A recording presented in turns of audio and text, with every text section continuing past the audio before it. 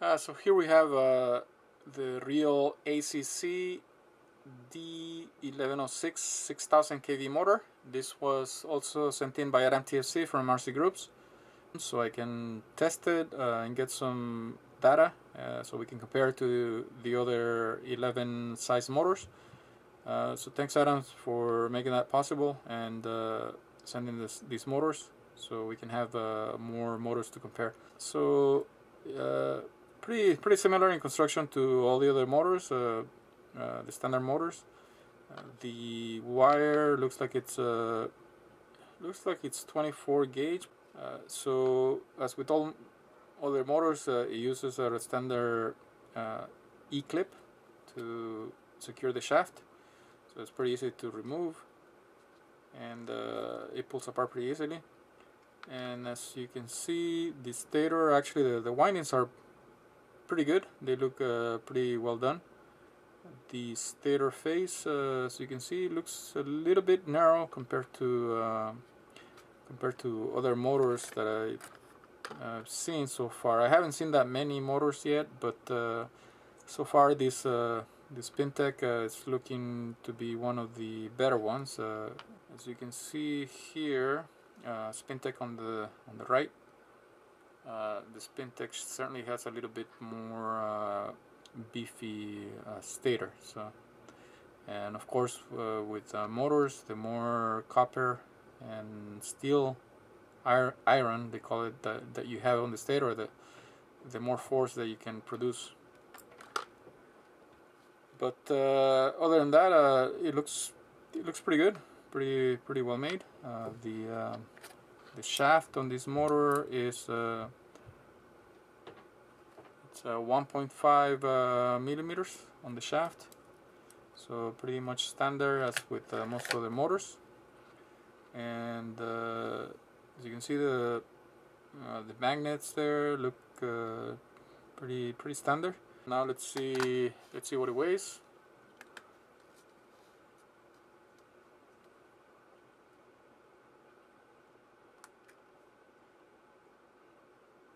So that weighs 6.4 grams. Pretty okay weight for this size motor.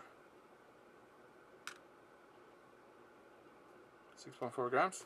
Okay, so let's put it on the thrust stand and let's see what this motor can do.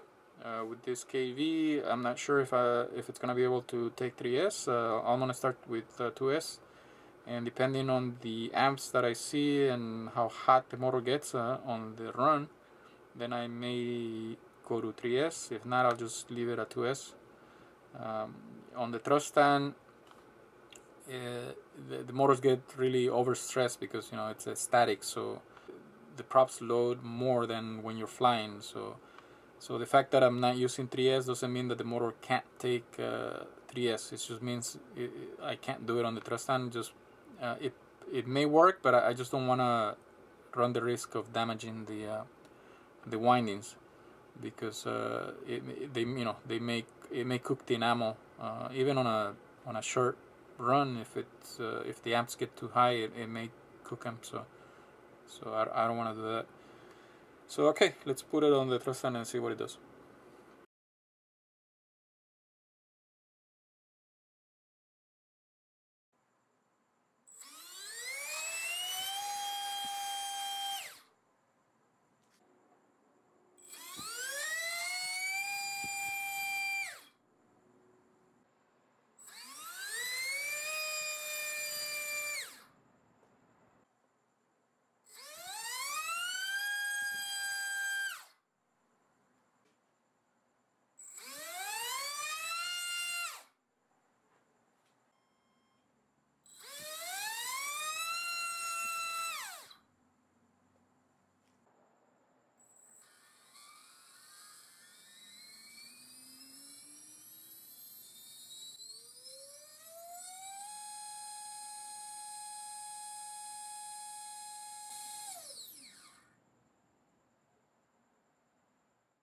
Alright, so let's look at the numbers for the thrust test of the 1106-6000KV motor from RealACC.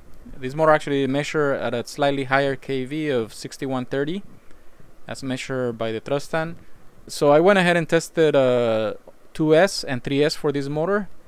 Thanks to Adam TFC from RC Groups for advising me on what to use on this motor, what voltage and what props, and also for donating the motor. So yeah, he's the one that told me about this motor being a kind of a hidden gem, because it's pretty affordable from Banggood, and it performs quite well.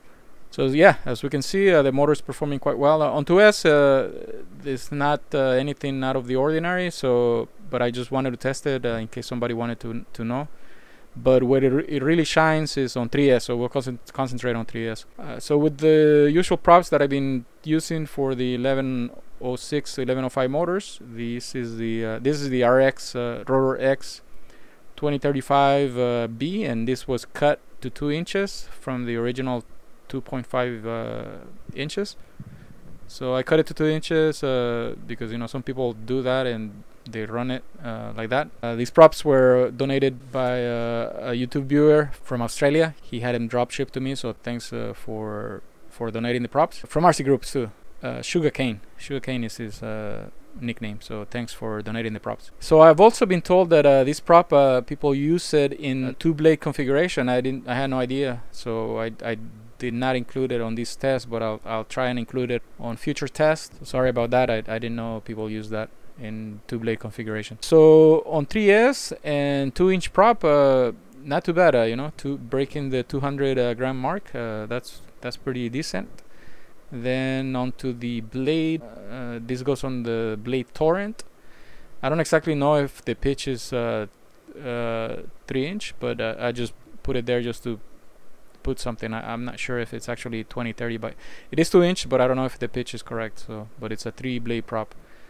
So also does pretty well. 217 and 9.5 amps. So that's pretty efficient prop actually. It works pretty well. The next one is this one, the in its original size, the 2.5 inch with the 4-blade configuration. I kind of noticed the motor was running a little bit hot, so I kind of got worried, and so this one I ran it.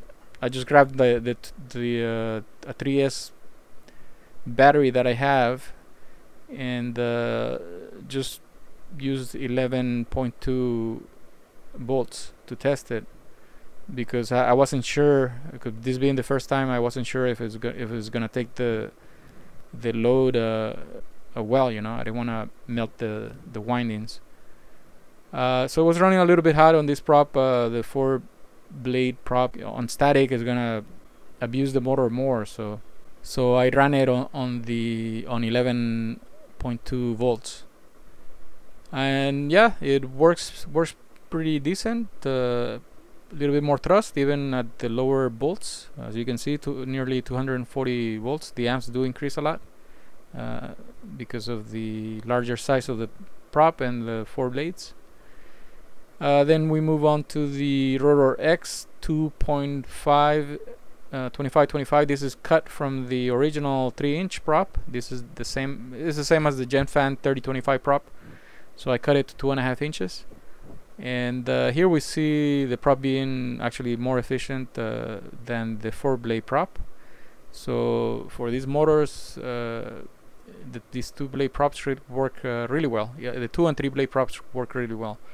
The 4-blade props do put a lot of load on the motor, and as you can see, the amps are high. But I guess people like them because they do build thrust quicker, since they have 4 blades at the lower RPMs. You're probably getting you should be getting more thrust than the other 2 or 3 blade props. So this one, 250 grams at 9.4 amps, pretty good amps, not that high. Then we move on to the 3020. This is the original prop for this type of motors. Nearly 300 grams, not too bad actually. The amps are quite getting a little bit high though. And then the Gen Fan or Rotor X 3025, clearing 300 and at about the same amps as this one. So this one is the better prop.